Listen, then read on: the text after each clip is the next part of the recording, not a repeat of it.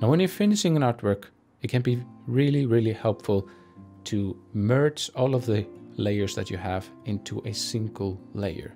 Now, obviously, if you have a lot of layers, this can be a very tricky process. And also, sometimes when you're merging layers like this together, when you're pinching them together, the blending mode goes a little bit wrong and the colors don't get blended correctly. Now, the solution to that is simply using this copy canvas action right here. And this essentially takes a screenshot of the artwork in the highest resolution possible, and then you can just paste it in wherever you want. So you now have a flat image and you can work on that however you like. You can, go into the adjustments, you can liquefy it, you can glitch it, bloom it, adjust the curves, do whatever.